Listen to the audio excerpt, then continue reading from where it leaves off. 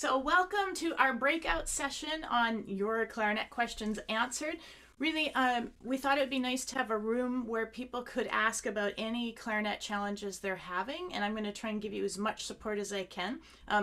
Lucy just popped in saying she's just new to clarinet. So Lucy, how long have you been playing for? I've been playing since January and I've been doing all your courses. So thank you very much for sending me those. And I'm just, learning the basics of all of the different things. I could play a few tunes, but not a lot. So I need to get better, but I'm doing everything that you've advised. I do recording and look at myself and look at my embouchure. And I'm now trying synthetic reeds. Oh, great. Is that working well for you? Yeah, well, I'm up in the mountains at the moment, and I'm 9,500 feet. And the cane reed, I couldn't do it all. I couldn't even get a note out, so I was very frustrated. Yeah, at high altitude, cane reeds will feel really hard to blow. You have to go. Yeah. And Sheila, I see your hair as well. Just so I can sort of give maximum value, if you want to unmute yourself, what's your sort of area of focus? Okay, so I have kind of an old clarinet. It's a student clarinet of Bunting. But are you hearing me, by the way? Yes, I can. Yeah. Okay. I see. But, yeah, so, for quite a while now, I've been needing a new mouthpiece. And I'm just wondering, when you go out to buy a mouthpiece, like, how do you know that it's going to fit into the barrel, that you have of your clarinet? And also, if you could make, like, I mean, if the mouthpiece is under $100, is that something that you shouldn't even, it's just not good enough? Or what is your opinion about mouthpieces, different ones? I don't want to spend a fortune. So if you could just, advise. Yeah, absolutely. So hello, Helen, welcome. I'll talk a little bit about mouthpieces because I think that applies to all of us, whatever level we are. Personally, I think the mouthpiece is probably, aside from the reed, the most important piece of equipment on your clarinet. I'd rather play with my really good mouthpiece, it's about 150 US, the one I use, and a $400 clarinet than my $8,000 clarinet and a really cheap mouthpiece, because I think it affects our sound and our response. Yeah. So mouthpiece is really important. Ideally, if you can play test it, mouthpieces are one of those things that I think, because there's so much variety in the shape of our faces, our jaw, our oral cavity, it's really different for each person. So I've never seen one mouthpiece that works well for everybody. There's certainly some really good ones that are definitely a step up from the basic, plastic one that comes with most clarinets, like the one with your Bundy clarinet. They usually don't even bother trying to make it very good because they know that odds are people are going to upgrade the mouthpiece. So it definitely does make a difference. So if you can play the mouthpiece, what it will do is you can almost tell instantly if it's a good one for you. There's a couple things I would say. Will they all fit though on the barrel that I have? They should. Barrels are intended to be standard size because we know when that people are going to switch mouthpieces. So in your price range, sort of the $100-ish range, there's a lot of really good Van Doren and Dodaro mouthpieces. They probably, though, are more like the 130 range. So there is, the one I play on is called the Bakun Vocalese. And I noticed they had a sale on their website for like $105. I don't know if that's... What is it again? It's called, the company is Bakun, Backun. So if you go to Bakun Musical Services, it's called the Vocalese. And there's... The Vocalese? The Vocalese. Yeah, I can write it in the chat. I mean, that's going to go to everybody, but that's okay. I'll put it in the chat. There's 3 sizes, but there's one called a G, which is the middle size. So like if you're just not in a position to go into a music store and test things, that's kind of the middle of the road one. It works for most people. If you do have a music store in your area, hello, welcome, those of you who are joining us. We're talking about mouthpieces. If you do have a music store that lets you play test them, what I do when I play test mouthpieces is I bring reeds with me that I know are a little bit on the softer side and a little bit on the stiffer side. Sometimes if we have our box of reeds, some work differently because different cuts of mouthpieces require different strengths. So if you just come in with one reed, you might not be giving a mouthpiece a fair test if it's the wrong size for that particular mouthpiece. So if it feels hard to blow, then you go, oh, I better pull out this slightly lighter reed just to test it with. You should test tonguing from low notes and high notes. Sometimes you put one on and it's like, whoa, this sound is beautiful. And then you try articulating and it just feels really hard, right? So ideally you want one that sounds good on low notes, sounds good on high notes. It feels easy for you to blow. You like the sound. It's a good idea to have a tuner there, because if it sounds amazing, but as you're going through, the pitch is all over the place, that you can't fix that. So that would be a nightmare. So music stores will let you test out different mouthpieces? I mean, they'll let you try them out? Most of them do. I mean, even in this time of COVID, I think they do, and they put them into a sterilization bath and quarantine them once you try them. But most mainstream music stores will, because they acknowledge that it's a very personal thing. And I've heard of stores even now who are shipping you, I guess if you give them a credit card deposit or something, they'll send you a box of 3 to try, you know, and then you try it and you keep the one you like best and you send back the other 2. So yeah, I do think it's worthwhile. So in your $100 range, like as I said, if that Vocalese on sale is in that price range, that's when I would recommend. It just might be worth your time to consider upping that to include the Van Doren BD mouthpieces and the M13s and stuff like that, and the D'Addario professional ones, because I haven't shopped lately, but they're usually around 130, 140, and the difference in quality over the $60 mouthpiece just might be worth it to you. There's a big difference. Okay. I really think it's worth it. It's but again, it has to be the one that fits your face. But it definitely makes a huge difference. Okay. All right. Thank you. Great. So welcome everybody.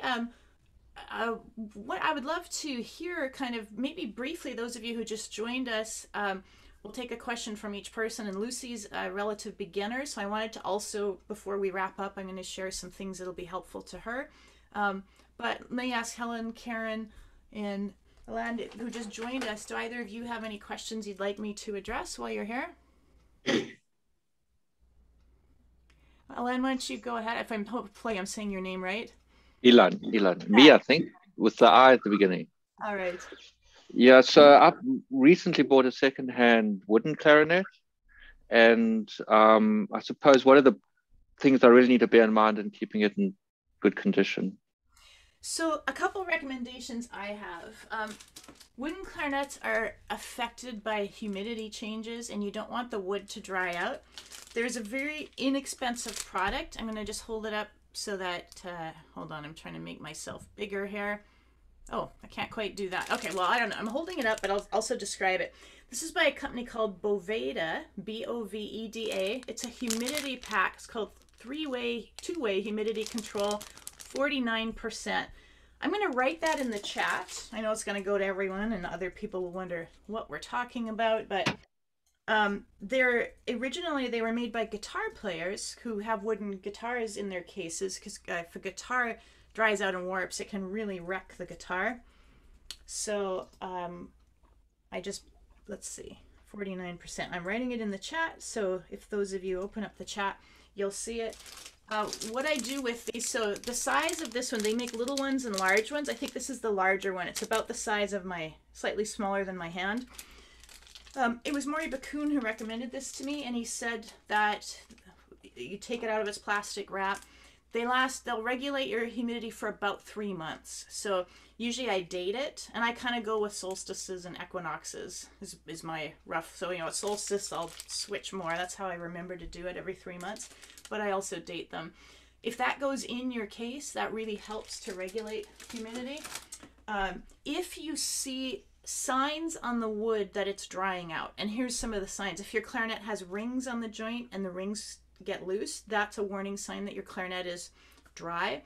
Sometimes if you just look at the surface of it, there's kind of natural grain in the wood. If that grain is starting to look deeper, almost like little hairline cracks, that's a warning sign. And so along with things like the humidity packs, then you can oil the wood. And it's also recommended you oil the bore of a wooden clarinet maybe every 3 months. So usually you take a separate swab and you just sprinkle a few drops of the oil on it and swab it through a few times. And there are companies that make boar oil. This? Yeah, that's it, exactly. Yep. And so you just do that every few months. If the outside is starting to look really dry, sometimes I'll just put the tiniest bit on my finger and just rub it on the wood. You don't want to get it on the pads, but I'll rub it, and if it like soaks in and it looks all dry within, an hour or two, then I'll put another light coat on. The other thing with wooden clarinets is don't expose them to extreme temperature, and especially quick temperature changes. So sometimes, like this room I play in gets quite cold in wintertime. So if I pull my clarinet out of the case, I can tell the wood is really cold.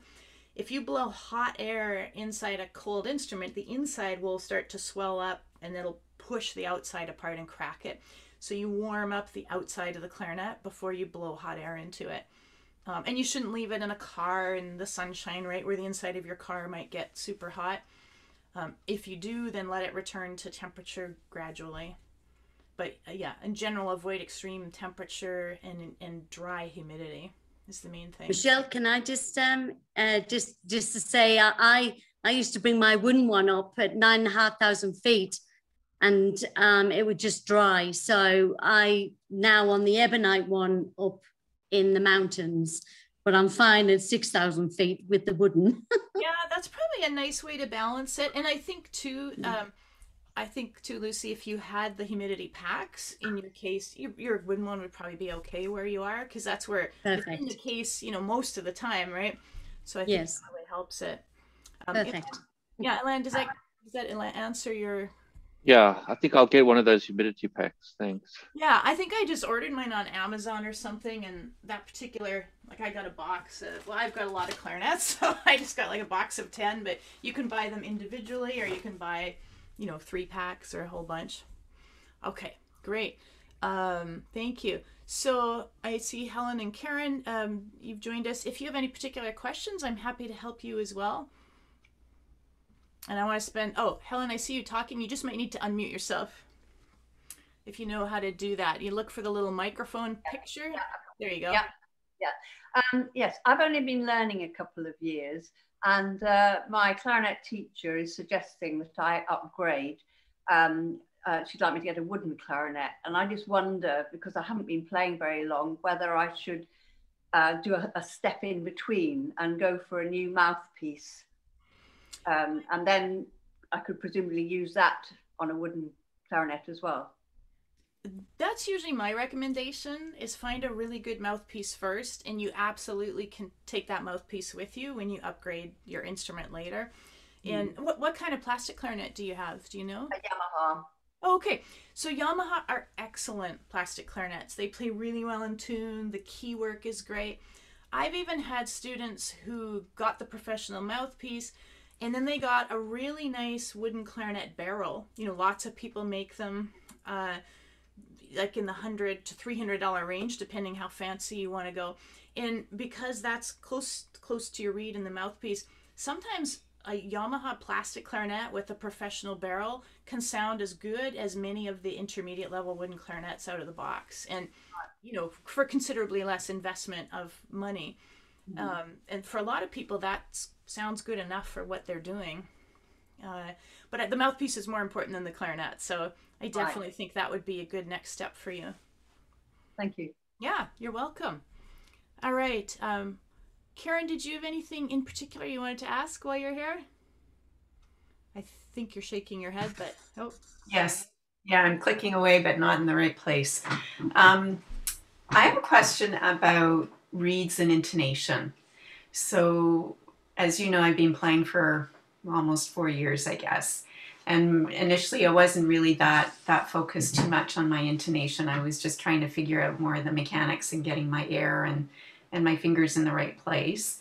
But now that I'm getting better, I'm focusing more on intonation, and I realize that it's not being so good. Can different reeds affect your intonation? Sometimes when I put on a reed, it's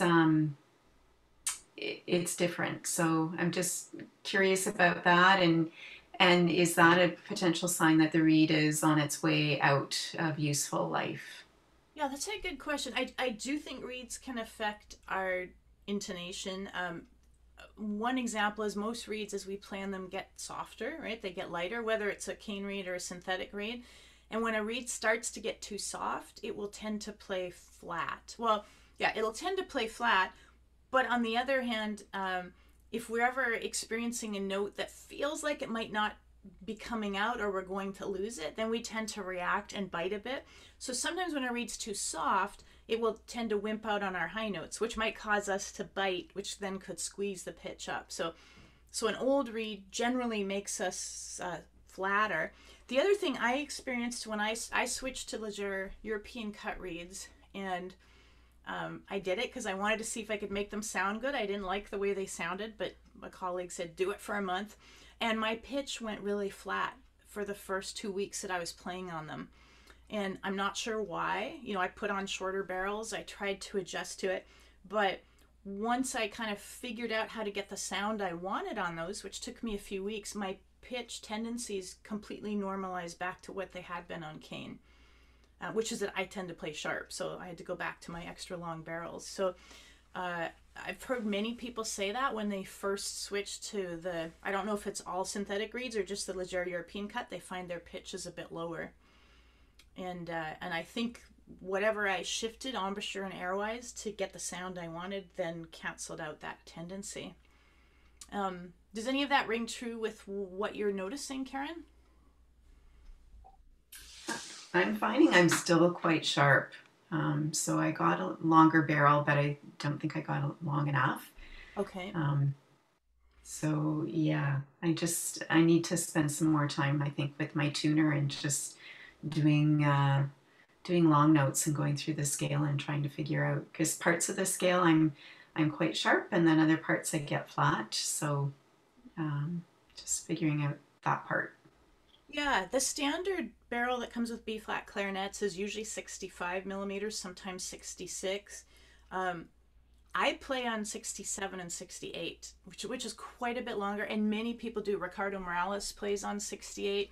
So I think some of us, just the way our face is built, we play higher. It doesn't mean we're biting. It's just the way, and whatever, it's our mouthpiece. So my rule of thumb is if you're pulling more than 1 millimeter, a millimeter is about 10 cents on the tuner. The tuner gives you those little numbers like you're 15 cents sharp. If you're consistently more than 10 cents sharp, then you need a millimeter longer on your barrel. So that might be worth looking at, Karen, is just the numbers. Kind of, take your flattest note, and if that's more than 10 cents sharp, then you could go up a full millimeter. A lot of the great barrel manufacturers, like the Bakun barrels and Clark Phobes and all these wonderful craftsmen, Brad Bain, make them so that they come in 0.5. So you could get 66 millimeters or 66 and a half, or 67 and a half, whatever it is. Yeah. Okay, that sounds great. So I think we have about 5 minutes, and then Jessica's going to bring you all back into the main room. So Lucy, I just wanted to ask you were the first one in here. You said you're a relative beginner, and that reading that sheet music was tricky because your eyes aren't used to sight reading quickly. One thought I had about that for anyone who has trouble sight reading, we get better at sight reading when our brain has learned patterns. And I think it's really important as part of our practice routine, we're regularly doing patterns. And what I mean by patterns are, there's finger patterns. So some of those exercises Al led us through were sort of scale and arpeggio patterns. And if we just take one pattern, like a 1 minute warm up, like one of the lines Al had, and we play it 5 or 6 times, part of our brain starts to make it feel on autopilot. And then when we encounter those same patterns in other pieces of music, we can sight read it easily. So reading notes is one of those patterns. And if you're new to note reading, taking the music that you already own, a good exercise I used to do with little kids was I'd point to the note, they would finger it, and then say the note name out loud. And at first they might be like looking at the fingering chart, that's an A. So it took 2 or 3 seconds to answer. Yeah. But by the time we got through the whole page, it's amazing how quickly the brain picks it up. They're going A, F, G, D, and by the end of the page it's there. So a little bit of that would help you. The other patterns we have are articulation patterns. So, ta ta ta ya ta ta ta ya ta ya ta ta ta ya ta ta ta ta ta, like practice articulation patterns. Rhythm patterns are huge for sight reading. If you don't have a system for like clapping, counting, learning rhythms, that can make a huge difference to how easily we can play new music. So I really think as part of our practice regimen, we need to be taking patterns and learning them and practicing. Perfect. Because I've always kind of done pieces by ear, and now I'm switching to music. I feel nervous, and it's stopping me from playing because I feel nervous about learning the actual music. But I know to get to the next stage, I need to really read music. You can feel intimidating. The good news is it's actually really not that hard to learn. You know, you can read words on a page. It's the exact same brain process. You know, there was a time, this is an example I love to have. I can't do a whiteboard with you guys. But if you know, there was a time where you saw the word D-O-G and you had to go dog, right? That's how you learn to read. Now your brain looks at it and goes, dog, right? So our brain has put the sounds together into patterns, and it's the same thing with reading music and learning rhythms. So our brain's really good at learning how to read. You just need like a practice to learn that. Yeah, I need the confidence, I think, because I can you know, read it on the actual page, but reading it and doing it, I think, oh, yeah. I can't do it. So using the dog formula, like do it in little bits. Take one bar and just repeat that bar a few times, and you're gonna be amazed after 5 or 6 times. If it's one bar, you can do it 5 to 10 times in less than a minute, and you'll be like, wow, I know it. And perfect. Thank you. Times, and you're gonna find your rate of learning goes up super fast. All right, I think Jessica's gonna end this soon, but we'll get 30 seconds notice, so I could fit in another question. Does anyone have another one while we're here? I could ask you about reeds. I keep trying to use a 3, and I find I always use it for warm-ups, and that is absolutely fine. But when I start playing anything fast, I find I get out of breath and I give up and I go on to back to a 2.5. And I've been doing this for a while, and it just seems I'm never going to get there. So, well, I have a couple thoughts on that. When we're playing a reed that's a little bit stronger, like the 3, it requires slightly faster air to vibrate the reed. And the bonus of that is usually that more strong reed gives us a fuller, richer tone, right? So that's why over time we do go a little bit stiffer. When we hit something hard, our brain kind of goes into survival mode. It's like, yikes, and oh, this might not sound good. And without really consciously doing it, we tend to back off the air so that no one can hear that it doesn't sound so good. It's just our natural instinct, right? And then as soon as our air is wimpy, it's going to sound airy and fuzzy, and we're going to feel tired. So it could be that. So one way to test that is just take a really short bit of the hard thing, like 2 beats or something, and just say, if I really focus on doing this with super fast air, how does it sound and how does it feel? But the other thing is, too, to support that stronger reed, when we start blowing with faster air, it does put more strain on our mouth muscles. And so we get tired.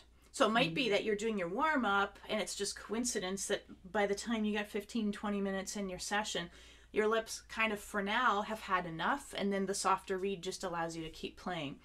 So, you know, your goal over time is when it starts to fuzz out, see if you can increase your air speed, if that makes it clearer. But also sometimes just recognize, yeah, no, I think my mouth is tired now. And it's better for building endurance to do short, frequent practice sessions. So often 15 minutes is our limit when we're trying to go higher. So you might do 15 minutes in the morning, and then 15 minutes at lunch, and then 15 minutes after dinner. And then you might get 45 minutes of the reed, you know, the 3 sounding great. Whereas if you just did it all at once, it might not. So those are things for you to explore, I think. Yeah, keep persevering. I've got a question around reeds then, if there's still time. Yes, of course. So I've been playing with the 3, and then I tried with a 3 of a different kind, and also 3.5. Although I could play on it, I liked the sound better. Not that my mouth got tired. And so my feeling is that harder isn't necessarily better. It's just a different kind of sound. Is that valid? Yeah, harder's not necessarily better. You have to go with what works for you and how you play and the reeds, you know, the mouthpiece you have. Absolutely. And also the sound you want to get, right? Because different music would want different kinds of sound. Is that right? Yeah, generally people who play music where pitch is bending a lot, folk music or klezmer or jazz, tend to go with lighter reeds because it's easier to do that. Sort of the hardcore, pure classical tends to go with stronger reeds. Yeah. And hello, everyone. I realized I had my screen set, so I only saw 5 or 6 of you. So sorry for not saying hi to the rest of you. We have about a minute left, according to the note that just flashed on my screen. Does anyone else have a quick question that I could answer? If so, just wave around or unmute yourself. Yeah, go ahead. Question. Hi. I've swapped from cane to synthetic, having watched several of your, you know, training modules and things, which has been fine. And I've moved up the strength, which I'd never managed to do. So all of that I'm happy with. But I've got one note which I cannot get it to sound right. Everything else is fine. And it would be, of course, wouldn't it? The B, with all your fingers down. Okay. So, and I'm just wondering if it's purely technique, and you know, I don't know. Do you know what? So I'm not going to be able to access this in the next minute, but Gwenda, watch the chat. I'm going to put a link to a YouTube video I did. The B key gets out of adjustment super easily on clarinet, and I have a YouTube video on how you can fix it. Oh, right. I'll start describing it, but you know what? We're going to get cut off before I get too far. So, and I can't make myself big. I don't have those zoom controls, but here's what I'll say. I don't know if you can see me. Yes. When we push our B key, these 2 big keys go down together, and if they're not both closed, it's trouble. So you have to adjust it. So I'm going to try and post it. If I forget, send me an email, michelle@clarinetmentors.com. Okay. All right, but I'll try and post that. Helpful. Thank you. Yeah, thank you so much. It was great to see you all. Thanks for being here. I think we can go back to the main room now, and I hope you enjoy the rest of today's session.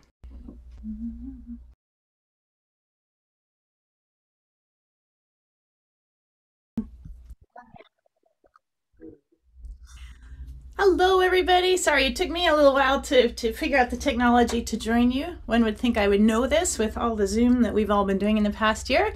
Great to see you all. Hello, welcome. So I'm Michelle Anderson. I'm here to answer as many questions as we can in the next 25 minutes or so. So I think what might be easiest, if you have a question, is just kind of wave around and I will be happy to answer as many as I can while we're here. Who wants to go first? Brian, yeah, why don't you unmute yourself? So click on your microphone button. Right, you can. I think with Zoom, one can use the space bar on your keyboard for unmuting. Well, that's a good shortcut. Yeah. I am trying to prepare for a fellowship of Trinity College in London. And amongst the pieces I chose to play was the R.T. Shaw Clarinet Concerto, which I know you know, includes an awful lot of glissandi. And I've been trying to learn using this, dropping the tongue in the back of the throat, etc., with not a lot of success. When I work with only a mouthpiece, I can't seem to get more than a minor third change. And so I'm looking for extra tips, perhaps a different approach or something. Okay, great. Yeah, so those glissandos, for those of you who aren't familiar with it, it's the effect where it kind of goes like a trombone slide does, right? Where we're sliding between pitch. On clarinet, we do it with a combination of how we hold our jaw and the shape of our throat and oral cavity, and then sometimes sliding fingers off the keys too. So, you know, Brian, I've experimented with this myself. I'm not very good at doing it just with throat and mouth, and I've tried lots of things, but Ricardo Morales has a great video on it where he starts on just the high C, thumb and register key, and inside it's as if he imagines going like a real aw sound. So the lower our tongue goes, the more the pitch tends to go down. And then once you get your tongue down, oh, you kind of imagine your voice going down into your throat. So it's almost like if you put your hand on your throat, and you guys could all do this, you speak a syllable and try and make it vibrate lower.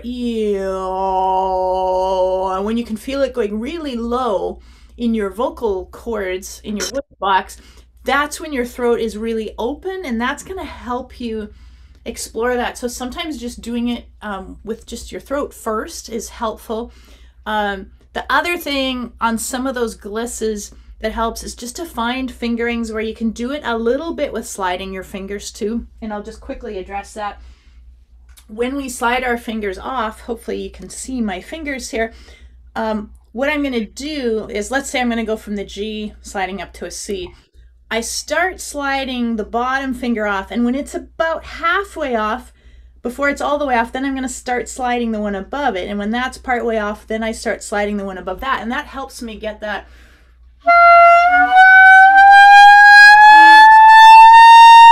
That helps, it helps enhance what I'm doing with my face to get that kind of gliss in there. And you know, the Shaw goes up to an altissimo G. Sometimes we can look for overtone fingerings. So Google overtone fingerings, or the fingerings where we're not adding a lot of fingers. That can help us when we're trying to gliss up too. Does that give you some ideas to work with? Yeah, fabulous. Okay, who else has a question? Wave around, and so I can see that you have a question. Yeah, Gil, Gil, it says Gil, Northern Ireland, so I'm not sure what your name is, but go ahead, ask your question. I'm Jill, and this is my daughter, Hannah. Hi, Hannah. Thank you very much for the videos you've been doing, because I've been using them to help me learn about the clarinet. And we've been using these here to dry out our clarinets. Are these any good? Well, that's a great question. So those are sometimes called pad savers. I'll tell you what, my favorite repair person doesn't like those for a couple of reasons. He said they tend to leave little bits of fluff in the instrument, and sometimes that can keep a key from closing all the way. So my preferred type of cleaner is a silk clarinet swab. The silk tends not to get stuck. Let me just grab one. I'll just sort of show you what it looks like. Now, there's a new one I want to get my hands on that has a cord on both ends of it. So if it does get stuck, you really have something to grab onto. I don't know but anyway, a silk one, you know, kind of like this. And Maury Bakun, who designs really high-end clarinets, he recommends you swab about 5 times when you're finished playing, even if it looks dry, because it'll sort of get different bits of it each time you put it through. So a silk swab's relatively inexpensive. BG makes a really nice one. That's what I would recommend. Thank you. You're welcome. Yeah, great question. Thank you so much. All right, I'm glad to see young clarinetists in the world too. We need them. All right, anybody else have any questions for today? Just wave around. Yeah, Darren, why don't you unmute yourself? Can you hear me? Yes, I can. Yeah, I've turned my mic on now. I've just started going over the break, and it's like when I go from like a G to like a C on the high break, you know, like the normal G to a C, is there like an easy way to go from because like you've got to slam all your fingers on the minute you go from G to... Yeah, that's such a great question. You know, when we're relatively new to clarinet, we have to do that crossing the break, right? And it's one of the hardest things to do on clarinet, and unfortunately it hits us pretty early on. So a couple things. A lot of it does have to do with fingers, and hopefully you guys can see me. I just don't have enough control to make myself super big, but if you put yourself on speaker view, you might see me bigger. So what we want to think of, just your expression, like, yeah, I got to slam my fingers down to make it work. That's kind of how we think of it, because it's hard. And when it's hard, our body likes to do tension.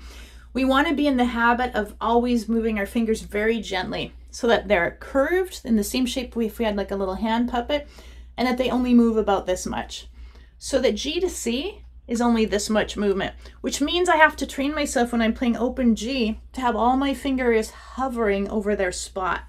And the way that I practice this is I looked in a mirror and I just practiced that interval, G to C. And at first I probably did something like this. And I would be lucky if I sealed all the holes. Sometimes I'd miss. But if I started by just even holding my clarinet like I'm doing now and just fingering it, I start to train those lighter habits. If there's a delay in the sound, it means some finger, or sometimes it's our left thumb, which is harder to see in the mirror, is not quite sealing the hole all the way. So we also just want to look for, is there a finger that's just not quite covering the hole? But that exercise just by itself, like if we do it about 12 times in a row, it's under a minute. You're going to find it improves each time you do it. Any hard interval, if you're more advanced, we might be talking about some slur into the altissimo, but just taking an interval and repeating it, really listening to your air, making sure your fingers are gentle, can quickly improve it, and it starts to train our body to move differently. Darren, does that give you some ideas to work with? Yeah, that's really helpful. Thank you very much for that. And the last thing I would add, when we've recognized, oh, this is challenging, we also tend to back our air off. Like, not only do we smash, we back our air off, and it's super important that we also really keep the air blowing. And if our fingers are sloppy, we'll hear it. But at least then I can kind of know, oh, some fingers are coming down before the others. And then that gives me a clue that I can then figure it out. Okay, someone else who hasn't spoken yet. Jill, let's go for you. If you want to unmute yourself. Well, I just had a suggestion. I taught beginning clarinetists for many, many years in a school setting. And one thing, I don't know if you would recommend it, but I had them put their right hand fingers down already and then just start working on the G to C with only their left hand, getting that coordinated. And then they say, oh, I can, so they can feel the note, how it feels to get it to come out, and then gradually back away so that they're not always putting their right hand fingers down before they get to the C. So I don't know if that's something you would suggest too. Yeah, it's a great suggestion. Any of what we call the throat tone notes at the top of the clarinet, like our open G, our A or B flat, we can have any number of fingers down on the right hand, and any piece of music where you're going rapidly back and forth between G and C, you can keep your right hand down, but it also helps you train it.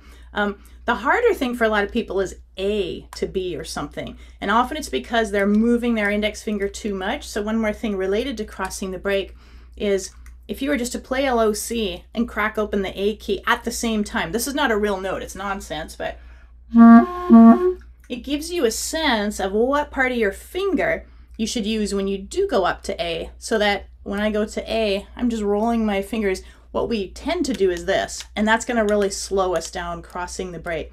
So make sure your top index finger is barely moving. That's going to help you as well. All right, any other clarinet questions? And then I also had, yeah. I'm sorry.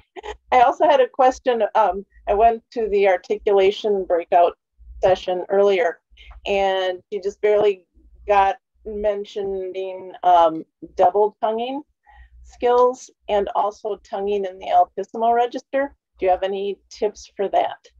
Sure. So I find that the higher I go on the clarinet, it's as though my tongue sounds more hammery on the reed. So there's something about the way it vibrates when we're playing a high note that will hear the tongue more. So the higher I go, the lighter I have to touch the reed. So, an interesting exercise is just to kind of tongue your way up a scale, maybe just doing a long note and then 4 short notes. But notice as you go higher, you almost have to imagine your tongue moving less. And in general, we tend to hammer our tongue too much, just like we can hammer our fingers. So imagine that you're barely moving it. So even if you were just, if I'm not thinking of it, I'll try and keep my tongue the same. You'll notice it sounds heavier as I go up.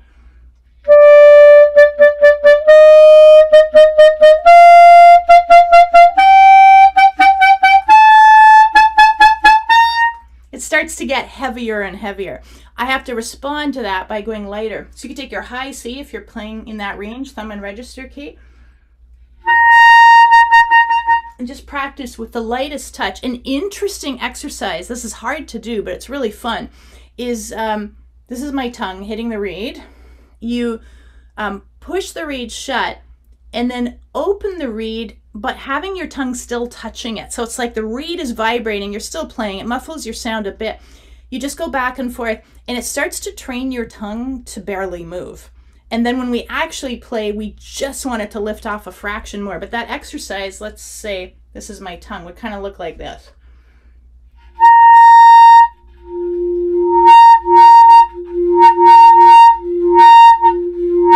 I get weird sounds there, but my tongue is now tickled. It's just to practice that, and then we lift it off. So the higher you go, very gentle. As far as double tonguing goes, that's where instead of our tongue coming forward, it comes forward and hits the reed, and then it comes back and hits the roof of our mouth, like we're saying dee-gee, dee-gee, dee-gee, dee-gee, dee-gee. And some people do that with incredible speed, and the theory is we get 2 for 1 for each movement of the tongue so that it's easier to tongue faster. And usually if you're going to learn that, start on something like an open G and just try slowly. D, G. Again, not hammering, but try and get them to sound even and gradually speed it up.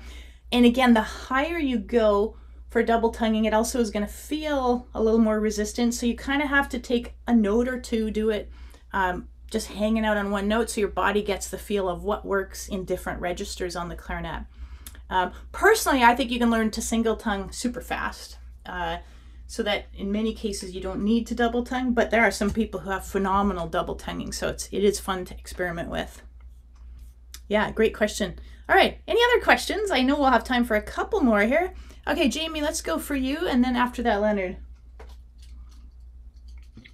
Yeah, I'm very much a beginner, about 6 months, and my biggest problem is air support. So any tips you have for air support? And also, I'm just a bit confused by what it means to have your tongue high in your mouth.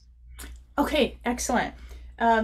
So having our tongue high in our mouth, I'll try and do this visually. Let's imagine like this is, it's backwards on my screen. That's why I'm moving the wrong way. This is my mouth. So here's my windpipe. The air is coming up. It's going to go out of my mouth.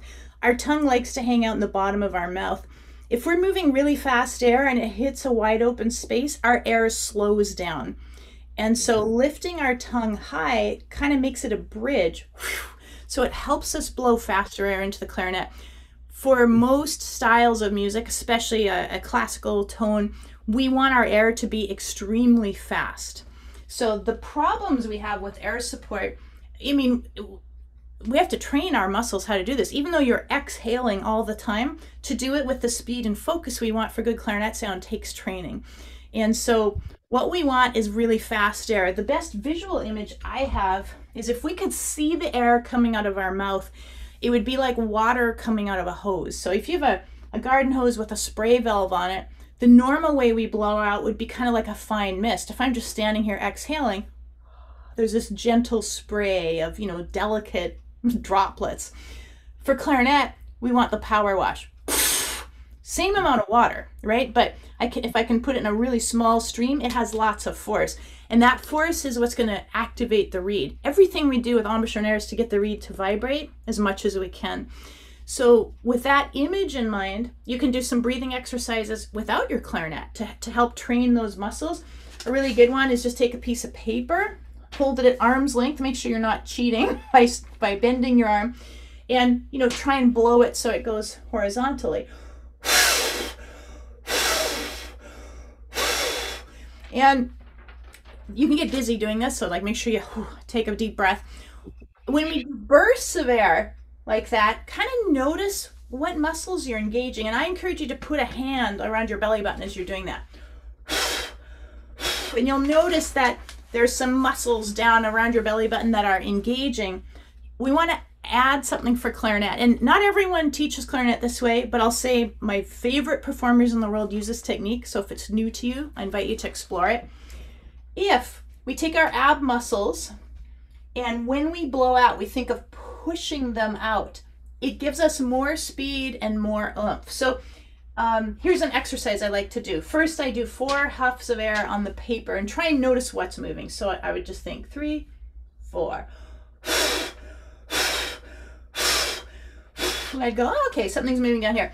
Then, just to get these abs warmed up, I'm going to push my abs out against my hand 4 times, kind of like you're trying to make a big beer gut. 1, 2, 3, 4. It doesn't look very flattering, but hey, it's going to help us play clarinet.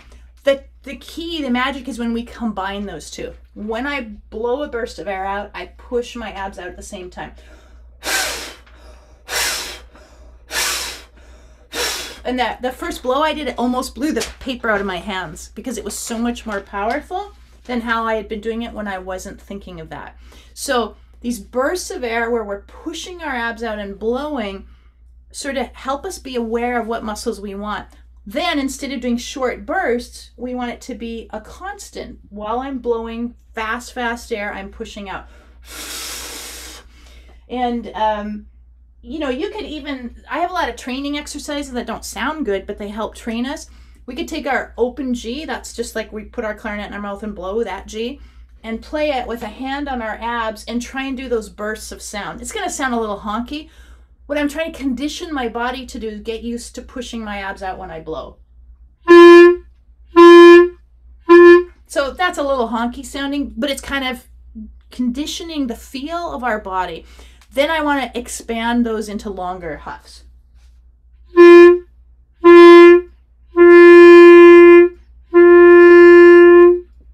If I go for the spray valve on fine spray, I get this sound. You can hear this airy hiss. That's air that's wasted. It's going through the clarinet and it's not activating the reed. So if I use my imaginary spray valve to go, this is the sound. You hear how it kind of clears it up. So I have never met anyone who naturally does this without some practice and training and getting used to it. Another great exercise, you know, we could talk for 2 hours on air, but so important, it applies to all of us, that's why I'm taking some time on it, is then to try and take a note and go really softly. And the less air we have, just like you're washing your car and someone goes to the faucet and turns the water down, you have less pressure. When we're softer, we use less air, but we still need that speed. So we actually have to blow it even faster, just like someone turns the faucet down, you can still adjust your spray valve, and even though it's a smaller airstream, you still get some oomph to it. So as you're getting softer, you'll hear your tone fuzz out. At that point, I have to try and take that little air and refocus it. And doing that, it's these muscles pushing out that activate it. So as part of your clarinet practice routine, I always start, and you should always start with a couple minutes just on blowing to start to train yourself to blow faster and engage those muscles. Does that give you some ideas, James? Oh, absolutely. Thank you so much. Thank you. Yeah, you're welcome. Okay, and Brian, I see you waving, but I want to try and get some people who haven't spoken yet. So Leonard, I had said, could ask his question. So Leonard, do you want to unmute yourself?